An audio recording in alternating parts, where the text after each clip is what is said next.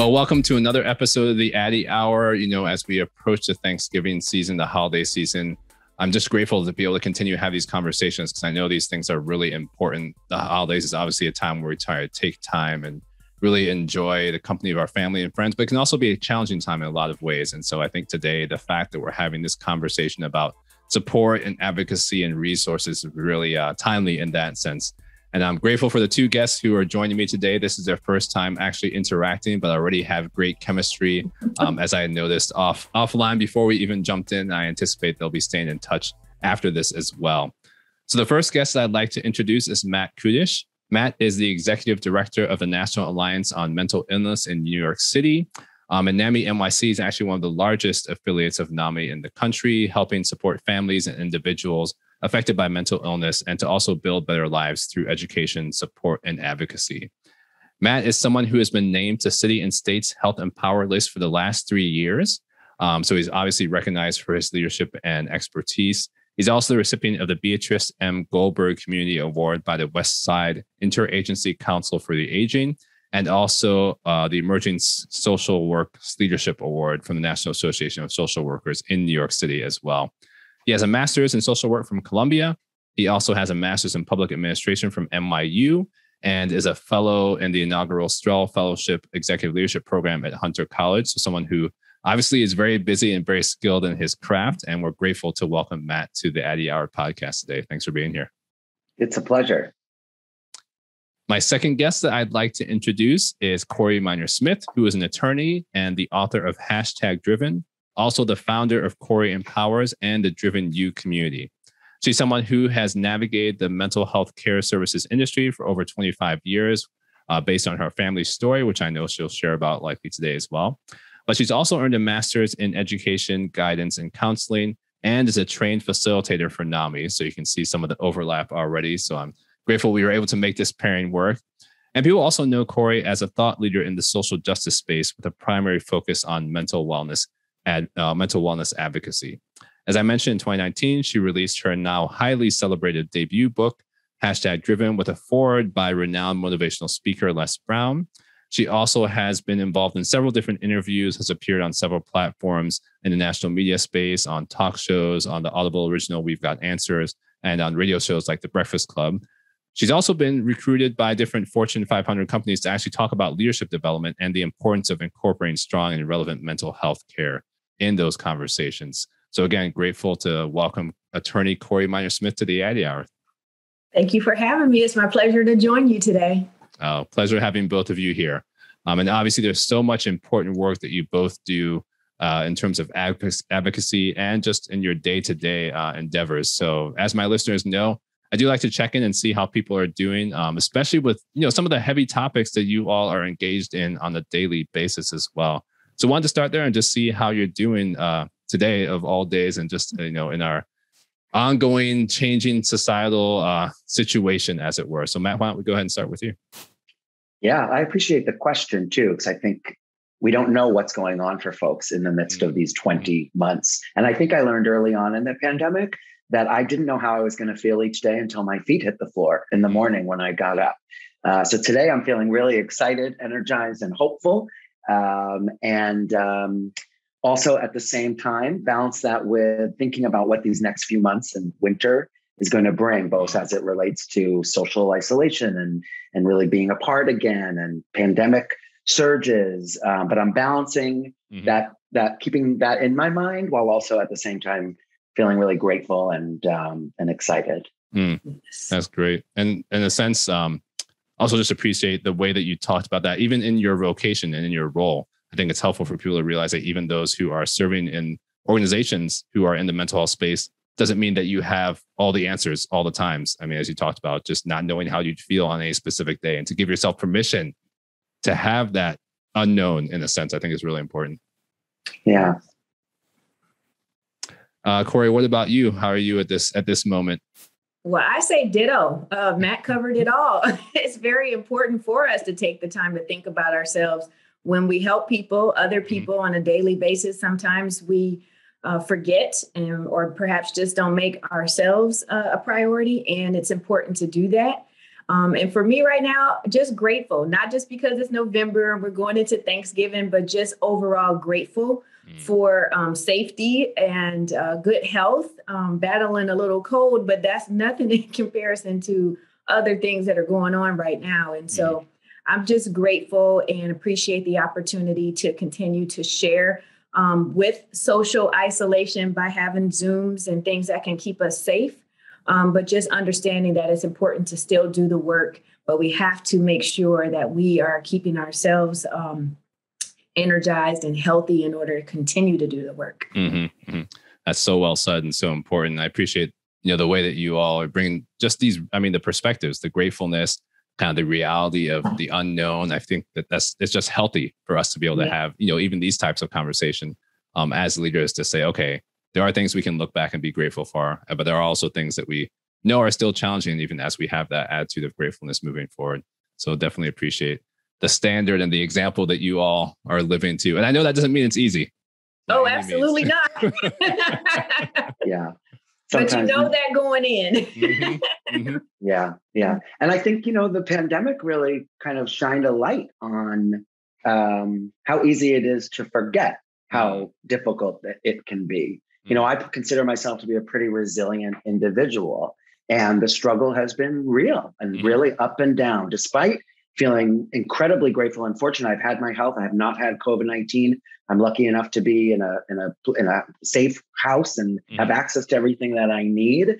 And this pandemic really forced me to kind of dig deeper and say, well, if I'm struggling and I see myself as pretty resilient, what must this be like for everyone? And I think a lot of times we hear people talk about that we're all in the same boat going through this. And I think we're all experiencing coronavirus at the same time, but our boats look really different. And that, some of us are on a super yacht. Some of us are on a raft that's falling apart. Some of us are by ourselves in a kayak. Some of us are with friends on a speedboat. It really, we're all riding the Corona River, as it were. But the journey is very different. And I'm so grateful for that perspective, because I didn't see it really in that same way prior to all this happening. Yes. I think that's saying a lot. I appreciate that honesty as well, because even in your, position as someone who thinks about these topics often, even things that you're also learning and seeing as we're going through the pandemic as well. Corey, I wonder if in your work, as you've been involved in advocacy as well, have you seen any shifts as we've kind of hit the pandemic as well and tried to think about mental health? Obviously, there's been more attention, as Matt mentioned, to the mental health piece, but any shifts that you've noticed? Yes, surely an increase in need. And that's why I'm very grateful for organizations like NAMI, the National Alliance on Mental Illness, that have transitioned with our world transitioning and having these opportunities for virtual classes, virtual seminars, virtual trainings, because mental illness or mental health conditions do not stop because everything else in our world has stopped. And people need these services and their medication and their support systems, the ACT team. Anyone has the ACT team, assertive community treatment teams that come out and help.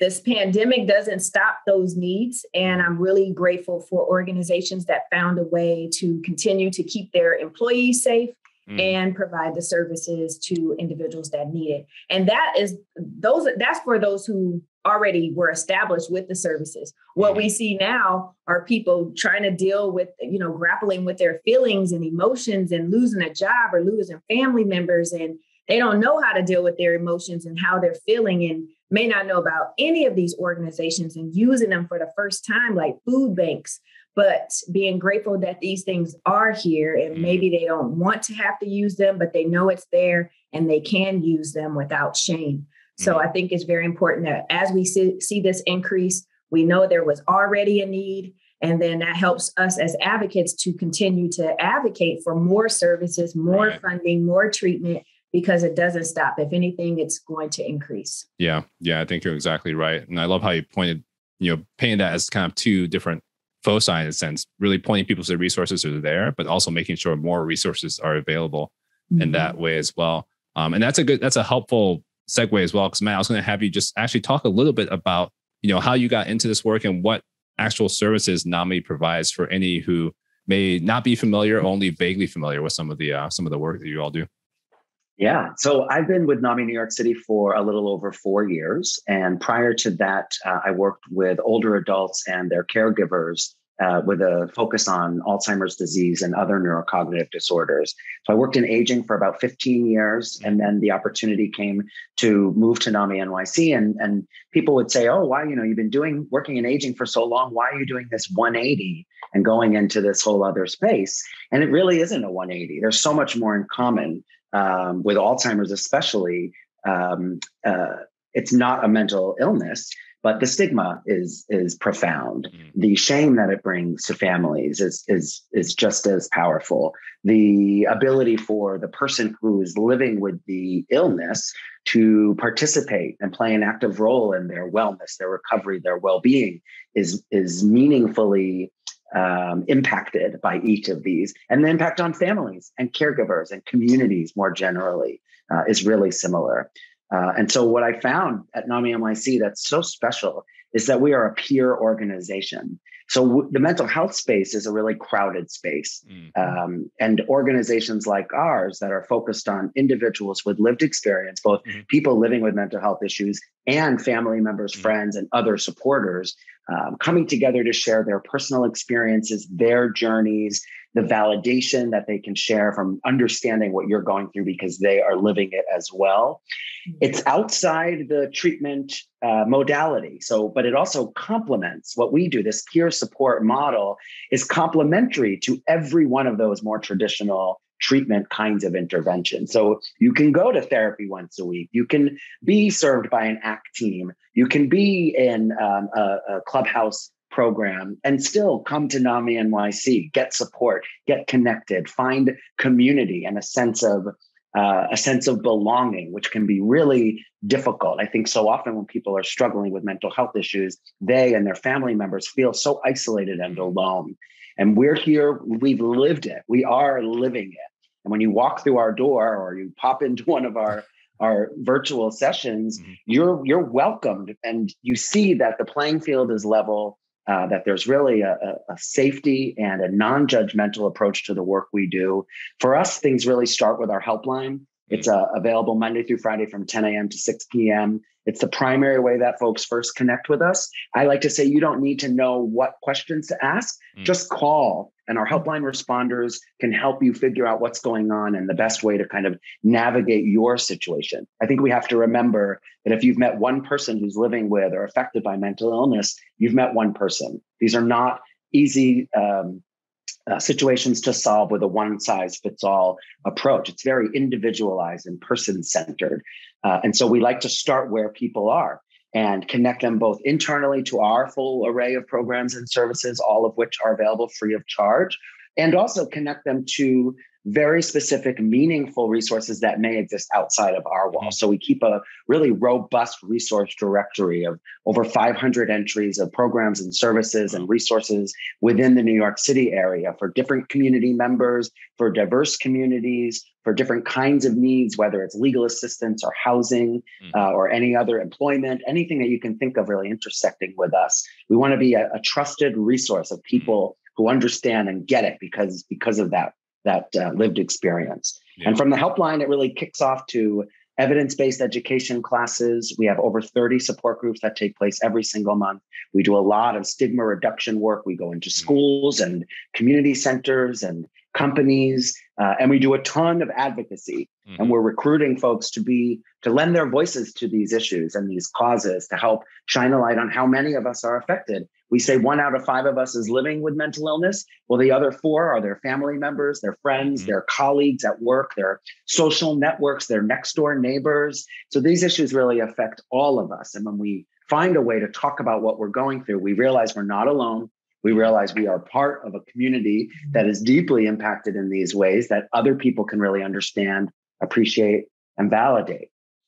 That's so good. I mean, such an array of just opportunities. And I love the framing too, that because it sounds like in a lot of ways, it's an entry point. The fact that you're saying people don't need to know what to ask, I think is powerful, because I think sometimes that can be a hesitation, not knowing what to ask, even if it's, someone that who's struggling, or someone, you may be struggling yourself and not knowing where to start, but to be able to have that level of openness to try and figure out what to ask in the first place, and to be able to be plugged into all the different resources and programs that you all have and you connect other people with too. I think that's really powerful, and we definitely need more of it. Yeah. And I think being treatment adjacent and having as wide a front door as we can with as few barriers as possible, and really being of the communities that we're connecting and serving allows us to create a space where you don't have to know the answers. You don't have we just want you to call. We just want you to come, just connect with us to recognize that this is a journey. These are marathons, not sprints. Yeah. And anything we can do to provide that kind of support. I think sometimes we live in a world today where it's a little dangerous to make mistakes in some ways, to say the wrong thing or to use the wrong word. And we want to create a space where people can feel vulnerable and safe exploring these issues to figure it out, because they're so complex and there's so much nuance and it's so individualized that I don't want anybody to feel the shame that they can't sort of discover what's going on, discover on this journey of how to help someone, how to help yourself while you're helping someone. So we really try to just be as open as we possibly can. Yeah, I really love that. I mean, the way that you're inviting people in, because it's tough already. So that piece is huge to be able to have that openness and invitation to really include so many folks in so many ways. Yes. Corey, to pivot to you, I know you've also been involved in NAMI, but then also have a bit of your own story that you've been walking through even before you got involved in the organization. So I wonder if you could just tell us a little bit about, your path into this work and the ongoing work that you're doing as well. Yeah, I heard you say walking through, and I feel like I was thrown into this space, and I had to figure it out like a fish out of water, flapping around, because I was around 14 years old when we had to take my mother to the emergency room. She was talking nonstop, incoherent. She had the ideas of grandiose, thinking that she had miraculous powers and all of these things. And so for me to hear that, I did not know what was going on. And for me to not be able to interact with her, because I'm talking to her, but she wasn't talking to me. And it was like I wasn't there. But a family member came and we went to the emergency room, and that's when I heard the diagnosis for the first time. Manic depression, paranoid schizophrenia, and manic depression, now known as bipolar disorder. But still, those were just words. Didn't know what that meant. Didn't know that would ultimately mean that she wouldn't be the mother that I thought that I had or would have for the rest of my life. But it was a learning experience. And so from that age of 14, basically seeing my mother go in and out of mental health institutions. And by the time I went to college, I just was trying to learn all that I could.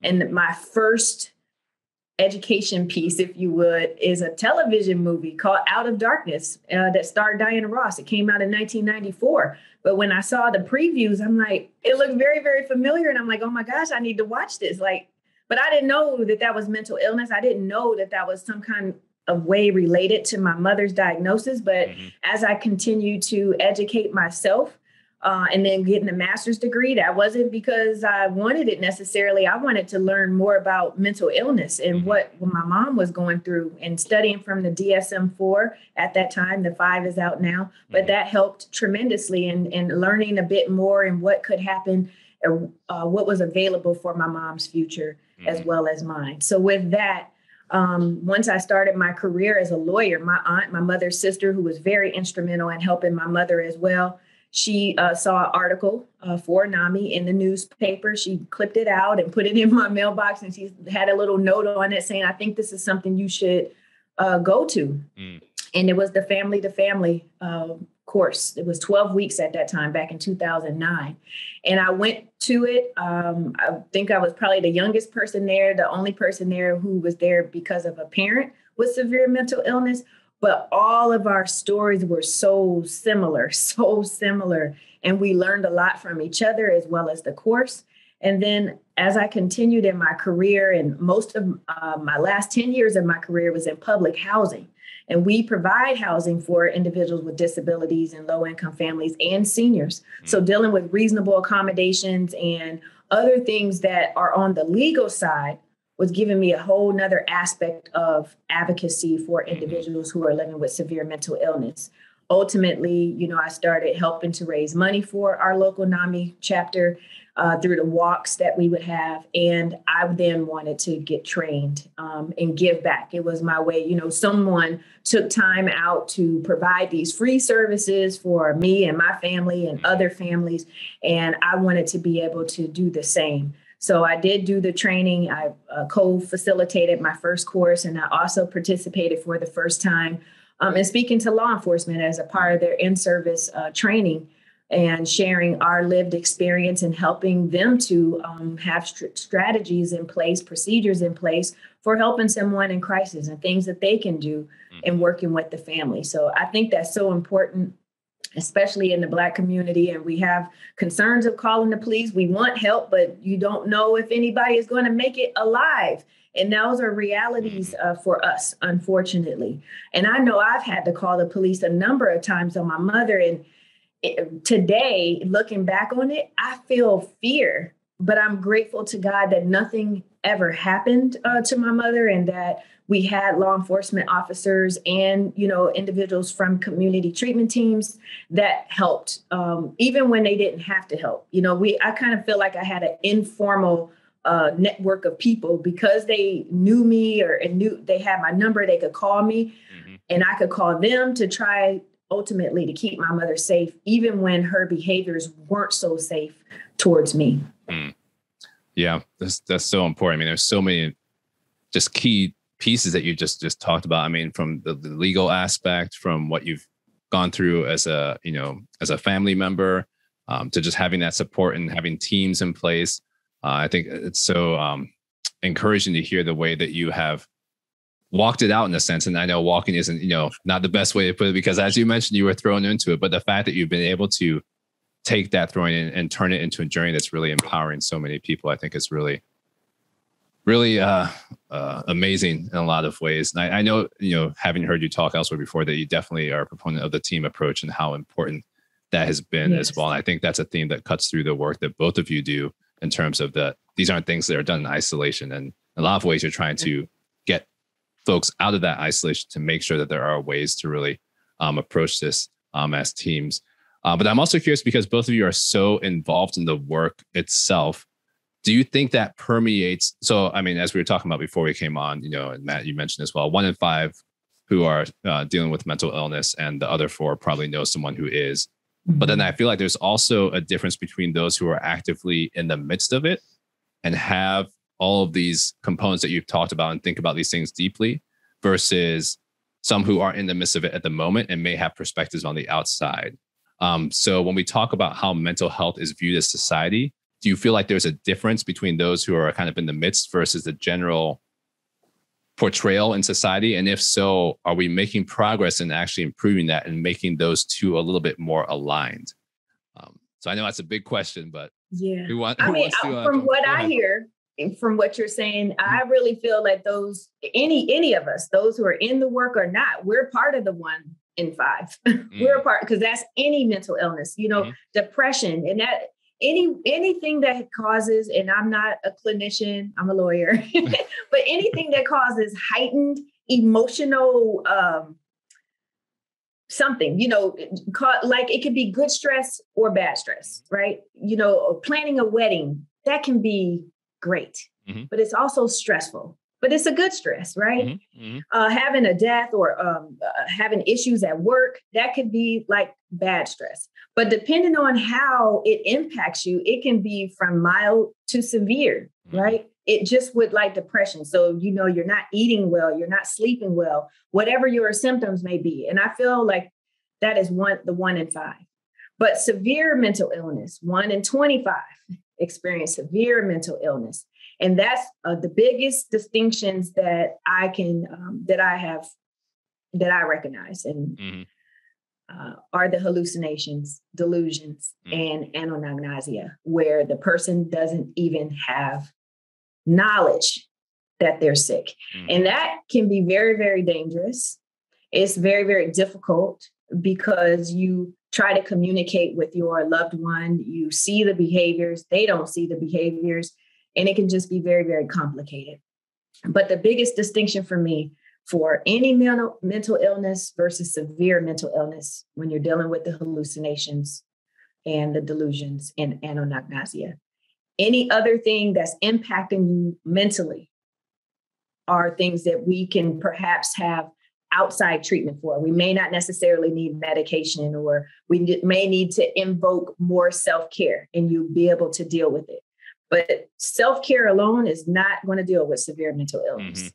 And so I just caution people as caregivers, because the statistics are alarming for caregivers and their own health declining because of the stress and strain of helping a whole nother person in that person's life, in addition to your own life, work, children, family, whatever your responsibilities are, and that of another person and their hallucinations or delusions if you're dealing with severe mental illness. But even with depression, if maybe in its most severe forms, causes a lot of stress and strain on the caregiver as well.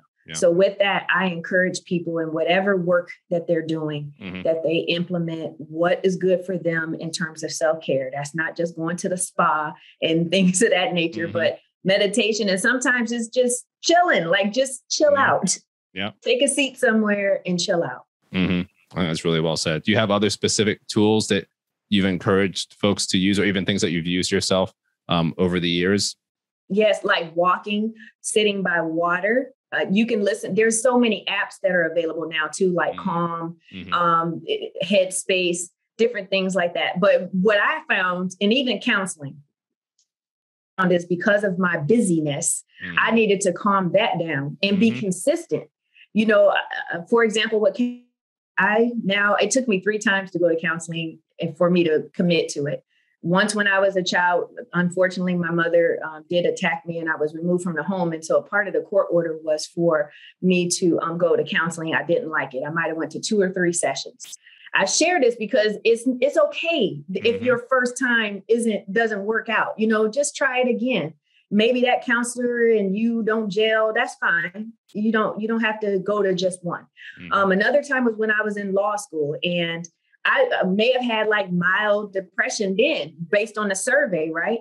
But all of my responsibility at that time would be, you would think that, you probably are stressed out and causing some level of depression. I was a new mother. My son was potty training when I started law school, new wife, commuting to law school, and law school in general was just hard, So I did try it, but maybe 1 session. I did not like it. But the 3rd time, I'm still with her today. It's been about at least 10 years. But what made it effective was when I made the commitment to be consistent with my appointments. Because of everything else I was doing, counseling would be the first thing I would cancel. And I had to learn to not operate out of crisis, not to try to get an appointment when I'm overwhelmed with whatever I was dealing with in my life, but just having it as a constant on my schedule, not canceling it and going. Yeah, that's so important. All those things that you brought out, just in terms of, doesn't always work on the first time, like you said, having that persistence and willingness to kind of make it a priority too, which is also not easy. And you're right. I mean, people don't always gel. So I think to your point, people shouldn't be disappointed if it doesn't work out the first time. Right. There's room. There's no, and people have to be it has to be the right combination. Just even in terms of personality and all the different types of styles that different therapists use. So just being open to saying, okay, that style, that person might not have been the right fit. That doesn't mean we throw it all out per se. So your example, I think, is great. I think it's like dating a little bit. It's about that fit. It's about that fit. And not everybody is going to be what you need in that moment. And I also think that, when you think about therapy, it tends to be a white, middle, upper class sort of construct that other people from other cultures and other diverse groups aren't used to going to a stranger and talking about what's going on inside of them that they've maybe never said out loud before to someone else. So not only do we have to help normalize that it's okay to talk with people who are expert and trained to help guide you through it, which is hard to convince people, we don't talk about that stuff outside the family, or we got this. This is our problem to solve. Thanks anyway. But then you have to get people to realize that it might not work on that first try. And how important it is to find someone who understands your experience, so that when you're talking about what's going on for you, they don't have to have literally experienced it themselves, but if they don't understand the culture, the context of where you're coming from, it's going to be a lot harder to really feel like you're seen and heard in a way. And you don't want to have to explain. You're like, I'm a gay man, I don't want to have to explain what that means to my straight therapist, or right. It's a different starting point. And I think it's so important. But if we think, I know a lot of people said, oh, I tried it once, not for me, therapy, not for me. You got to try it again. I think it's really important. Like Corey said, it may not be that first shot for whatever reason. Maybe it's not the person, maybe you're not ready for it, but you gotta keep giving it a shot if you can. I think, So well said. And I really appreciate that, in your role too, that you're thinking about, that cultural competency, like you talked about, so that people can engage with you all on that too, and know that if that's missing, that's a huge component that can really that's important and needs to be part of it. So the fact that you all are making that plain and making it known, I think is really important as well. Matt, I was also going to ask, go ahead. I was just going to say, these differences matter. They really make it, it matters a lot. After George Floyd was murdered, we started a group called Black Minds Matter to create a space for people who identify as Black and living with a mental health condition to come together among those multiple levels of shared experience. And we heard from a lot of people early on, I've been waiting for this kind of space to be here. It's unfortunate for us. It took the murder of George Floyd for that to happen. But since last summer, it's really been a consistent, ongoing source of support, where the people who attend that group feel seen. They feel their experience. When you talk about what you're going through, and people are nodding along because they get it, you feel that. You feel validated and seen and normalized. And it's similar to what Corey said about being the only one in family to family who was there for a parent, dealing with a parent. There's a lot of relatability around having an ill relative, but it's different when it's your parent than it is if it's your spouse or your adult child. Those relationships matter. It's the same thing. All of those sort of data points, we really want to make sure that there's connectivity among them, so that people are getting the most out of the experience of support, and giving it too, right? It goes in both directions. When you're in a group or a class, you're sharing and you're being shared with. And the power of that is really exponentially, I think, increased when you relate to the people around you, when you feel seen and you feel that shared experience. Yeah, that's huge. And I think it goes a long way in building that level of trust too. It's really important in moving forward in a lot of ways through the challenges, because they are challenging. And if the trust isn't there, I think it makes it that much harder for people to really engage. And Corey, it sounds like you all had that in the group too. Just the relatability, then it seems like there was some level of trust that came with that as well, because, these are other people who can relate to what I've been through, and we can trust each other to learn from each other about how to navigate it, which I think is really important. And what I also found important, just in the community, because some people don't want to identify with how they know you in the community. But once, I guess, whether it's like an eye contact or it's okay, I want to give you a hug because we know each other from NAMI. You want to make sure that you are respecting people's privacy and what they are willing to share outside of the space. That's important as well. But it's great to still have connections with people who went through the program. Yeah, that's great to hear those continue as well. And Matt, that's encouraging. Go ahead. I was just going to say something that goes back to your question, Dr. Addy, around kind of the state of things now. And Corey, as you were talking about the distinction between mental illness and serious mental illness, and one of the things that we've been talking a lot about is how these issues that are they're not binary. It's not all or nothing. It's far more spectrum than it is a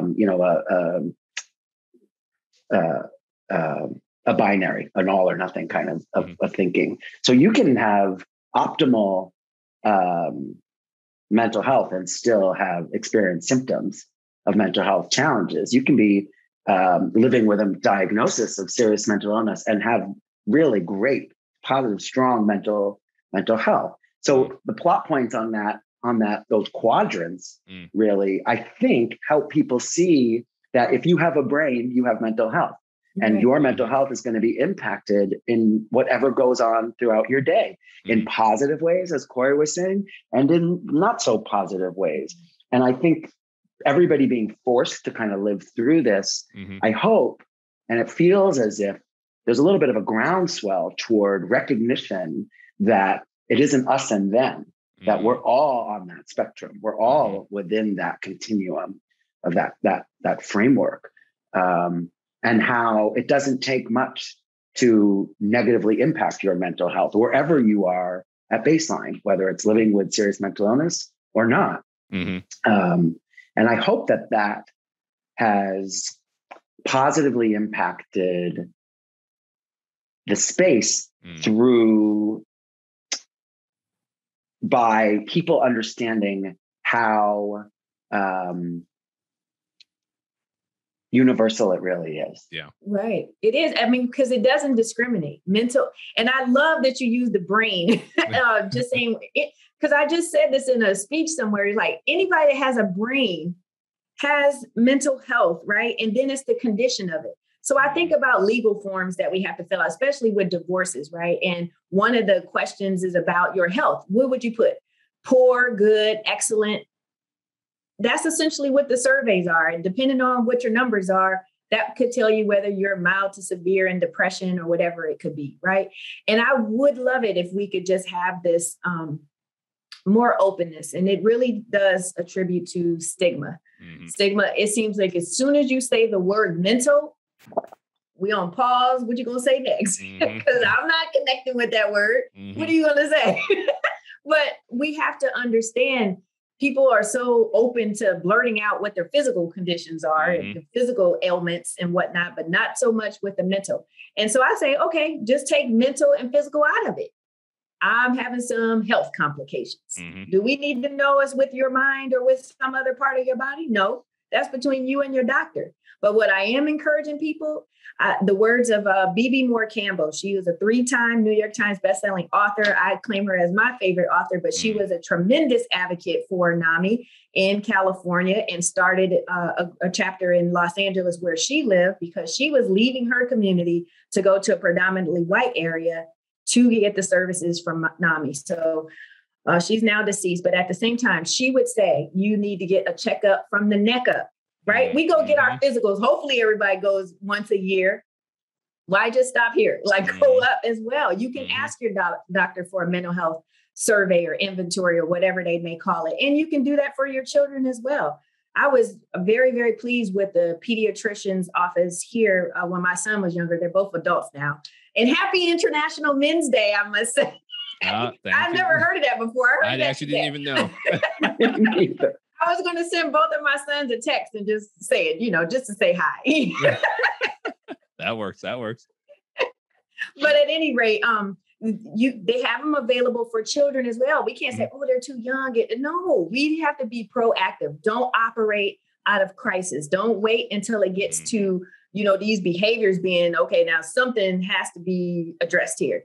You don't have to get to that point. Be proactive. When you go for your physicals, ask for a mental health inventory as well. It doesn't mean that you have concerns, but if it identifies something, why not treat it? Why not find out what you can do to help yourself versus waiting till it gets to a bad place, which it could.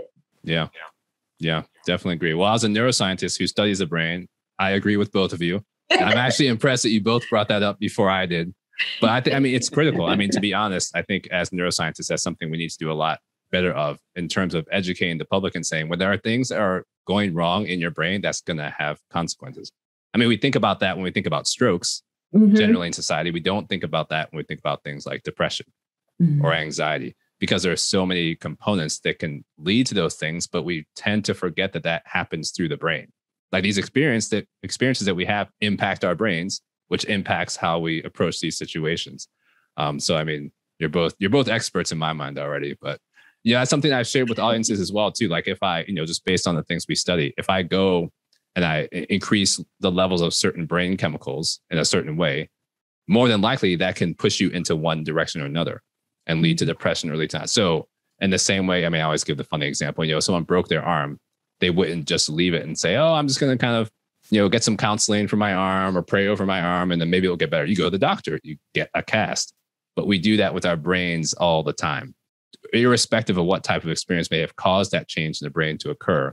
But we sometimes just leave it and don't actually address it. So I love that checkup from the neck up and all those components.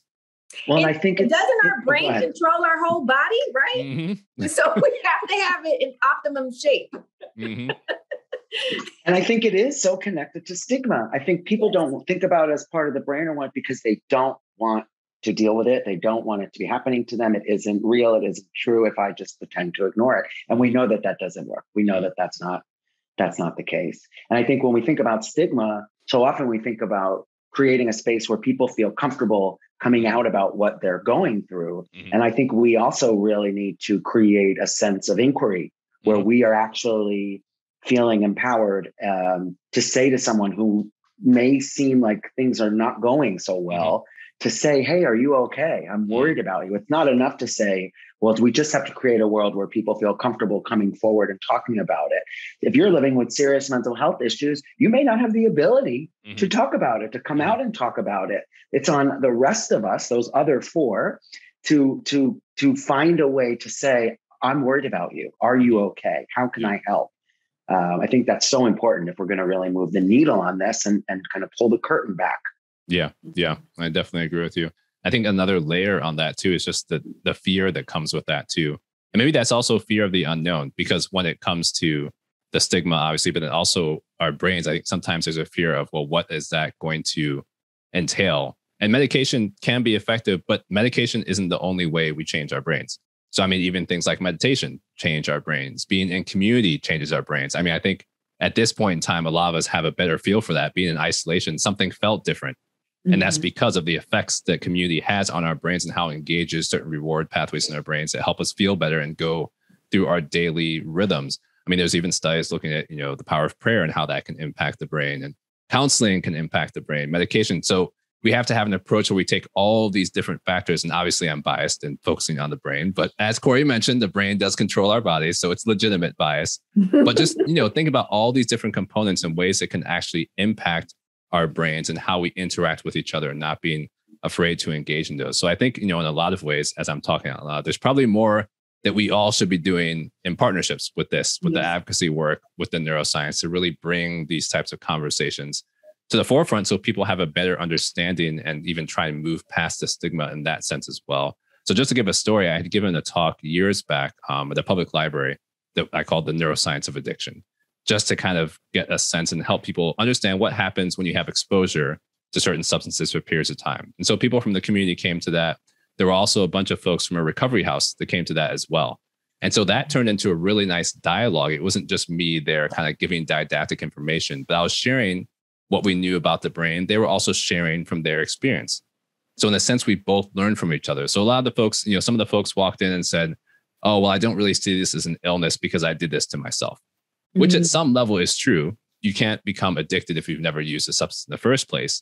But by the end of the session, they said, okay, well, now I have a better understanding of what my use has actually done to my brain and how the brain I have now is not the same as it was before. So it also gave them a sense of ownership of ways to move forward to get to a new normal without being stuck in this isn't an illness and there's not much I can do about it. So I feel like that was a really useful conversation for both of us to be able to, both sides, to be able to get to a better place of understanding. And also me as a scientist, not just talking about those things and not thinking about how people are experiencing some of the things they're going through, whether it's with the medication or medication assisted treatments and all those types of things. So I guess I'm saying we need to have more of what we're doing right here, and it can really go a long way. Yeah.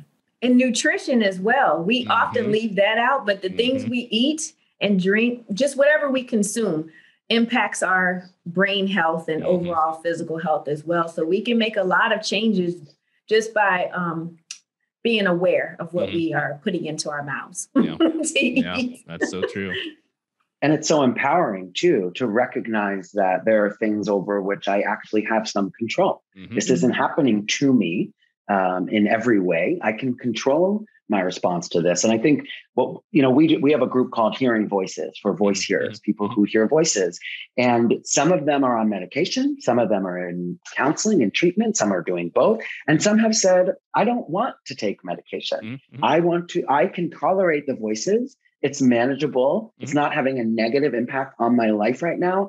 And I'm okay with this. So there's a level of autonomy that people actually can have, an agency and power in how they're going to approach this. It's not that one size fits all approach to getting well and to doing better. You have to pay attention to what's going on for you and really figure out what those, to the extent you can, figure out what those pieces are that are your holistic approach to treatment, even through the lens of self-care. I feel like self-care sometimes can feel so prescribed, like it's meditating, yoga, or running. Well, if you don't do any of those three things, do you beat yourself up for not doing it? And then you're in this negative cycle, as opposed to self-care, you're doing self-harm. So like Corey was saying, we try to think about self-care as, what do you need right now to be okay? And maybe it is just sitting by the water, and maybe it is yoga, meditation, or running. Maybe it's just crying or looking out the window at the leaves falling off of the tree. So it's, excuse me, we can play a part in moving that needle and where we are by using the resources, the tools, the supports that we have to create that kind of wellness approach for ourselves. Yeah. Definitely agree. Definitely well said. And I love the examples too of just meeting people where they are. It's, even as you're talking about, some can tolerate the voices, some don't want the voices, and just saying, well, it goes back to the point Corey is making as well. I think, Matt, you're also making, like, what do you need to actually navigate the situation? And that's a topic that came up with the last guest as well, Sean Astin, talking about his mom, Patty Duke, and some of the challenges with the language that was used in terms of suffering versus navigating. And the fact that we can navigate through these things and still be at a place of having overall health and not gratitude, wellness. But kind of, wellness in our lives, even if there are some struggles that are going on in the background. And so, I mean, Matt, you talked about the spectrum. Corey, you talked about the spectrum. Even if someone has a serious mental health challenge, but is navigating it in a way that's still effective, we can't ignore that. And we can't put that in a box of, oh, this is still bad. Or someone who's on there. We have to really just have a broader perspective on these things and help people navigate and thrive in a lot of ways. And we don't hear those stories enough. We hear so many stories of people living with mental illness who are not doing well, or people who are committing crimes or doing like wildly inappropriate, awful things, who we assume are living with mental illness. But we don't really hear stories of people living with serious mental illness who are doing all right. They're doing well. There's so many ideas, so many misconceptions around who lives with mental illness and what it means if you do. And I think to normalize the reality of it, that recovery is real, that you can live a rich, full life with a diagnosis of mental illness, serious mental illness. We need to tell more of those stories about people who are living well and not focusing on sort of the negative or assumed attributes of who's living with mental illness. Yeah, that's really well said. And those assumptions can lead to all sorts of, often those aren't even correct. And the ones that are the minority of the cases get blown up and get the exactly and the attention. So I think it's really, and just perpetuate the misunderstanding and that contributes to stigma, and that keeps people who are living with these issues in the shadows. So it's just this negative cycle. Yeah. I mean, especially like with the violence that you talked about, because the pervasive thought is that people with mental illness are more likely to commit those types of crimes, which is completely non-factual and false, because they're much more likely to be victims than to be the ones. But if you talk to people in the general public, that is not the current understanding of things, even though it's completely incorrect. No, not at all. And I think even further to that point, we're assuming that clearly someone who's committing those kinds of acts of violence are not doing well. There's something going on for them. But to just sort of label them as mentally ill is such a gross injustice. It's not fair. It's not fair to them. It just shines the wrong light on what these issues are and who's living with them. Yeah. So as we wrap up, I think we're also, touching on the many things that we still have to do as a society. So I'm curious, from both of you, obviously the work that you're doing is so important, is making a huge impact. But what do you see as the next steps that we need to make, either within your organizations and your initiatives or as a society in general? Not a small question. Yeah, it's not a small question, and there is not a small answer, but we need an overhaul to the mental health system. It's too difficult to get help. And I feel for those families that don't have help or don't know where to go for help, which I'm trying to use my voice as much as possible, but also housing. Housing is one of the first things that a person loses dealing with severe mental illness, as an example, because of the behaviors, and they may be interpreted as violating lease terms, for example. But having housing available, quality housing. I've seen some deplorable conditions in group homes and things of that nature, but they still get the full dollar for an individual staying there. So some of the things that I want to work on is just helping with legislation that can help increase the quality of life for those living with severe mental illness, as well as quality housing being available with the understanding of, behaviors and how they can just have the opportunity to live in quality. Mm-hmm. I can't stress that enough. Quality housing, with property owners that understand the behaviors that may be exhibited at any given time. Yeah, so well said. At NAMI NYC, we're really focused on reaching underserved communities right now. And we're defining that in pretty broad ways. So Black and Brown communities, of course, also deaf and hard of hearing communities, the LGBTQ communities, older adults, non-native English speakers. We really want to make sure that the programs and services that we're offering, not only do all individuals understand what they are, that they're free and how easy it is to access, but that they feel seen when they show up, when they come, and they dip their toe in the NAMI NYC water, so to speak. And then we're also focusing on the family piece, the family caregiver piece. We're continuing to provide programs for people who are living with mental illness, and we always will. But one of the things we recognize is we're really the only resource for family members, especially family members of adults. And so we want to make sure that families know that there's knowledge and skill and support that you can learn from our 40-year history that can make a meaningful difference, not only in your life and in the life of the individual who you care so much about, but in your shared life. So often we're winging it. And when we're winging it, there's a tremendous amount of tension and friction that tears families apart. But it can be better. It can be when we know what to say, what not to say, when not to say it, how to say it. Excuse me. To separate the person from their diagnosis and their symptoms and see them separately, so that I can hate bipolar disorder, but I love this person. We're really focusing on those family pieces as well. And then, as Corey mentioned, advocacy. We can have all the programs and services in the world, but if we don't improve the mental health system, and for us specific, we're working on 5 tenets, but the one I'll call out today is decriminalizing mental illness. It's so critically important for us to really move the system, to change the mental health system so that it really can be mental health for all. Yes. Yeah. Well said. Well, that wasn't an easy question, but I definitely appreciate both the answers that you both mentioned. And I encourage listeners to just reach out to your local NAMI as well, if there are resources you're looking for, or ways to get involved and to support.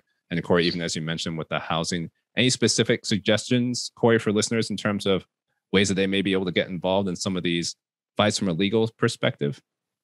Yes, contacting their local representatives, state representatives, as well as their federal legislators, and finding out. NAMI is very good. It has an advocacy piece on their website where they can it tells you about pending legislation and how to communicate with your Congress member. And it's just important for us to know that these things are important. The emails, the phone call, they are important. So we may not think we're making a big impact because it's just one phone call from us, but you can get your family and friends to do it as well. And if there's ever a hearing that you can go and sit in and even be able to speak, I suggest you please let people know that you are willing to do that and share how important some of these pieces of legislation are, especially with the exclusion. I'm sure you can give me, is it the IMD exclusion? for the beds. There's like a limit on the number of beds that are available in order for a refund to occur to that local entity. It's just unfortunate that it's all about money when you have real lives that are being impacted and need the services.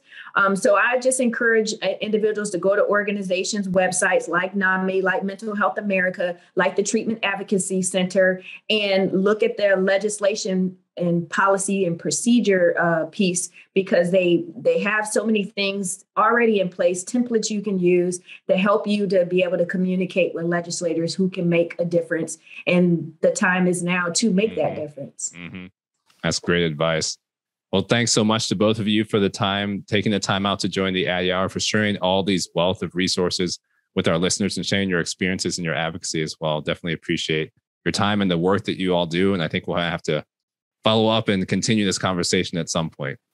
Thank you. Thank you for having me. I really appreciate it. And I do want to share also with your listeners that they can go to CoreyEmpowers.com. I put together my go-to mental health guide. And again, me just coming in raw with this and just wanted to learn all I can, but it has movies and books, blogs, apps, just different things that you can go to at your leisure to find out more. You know, if it's someone you're dating, someone you're married to, or a family member, or your child, or yourself, and you want to know more, please look into it. Don't just try to ignore things, because more than likely it's not going to go away. Find out what you can do now. Find out more about treatments that are available and resources that are available as well. So that's at CoreyEmpowers.com, my go-to mental health guide. Really important. I'm so grateful you've put that together. Yes. Thank you. Excellent. Yeah. It's great to be here. It's such a pleasure to get to know you, Corey, and hear about all the amazing things you're working on. Yes, it's a pleasure to meet you as well, Matt, and I look forward to staying in touch with you. Likewise. Excellent. Thanks to both of you again.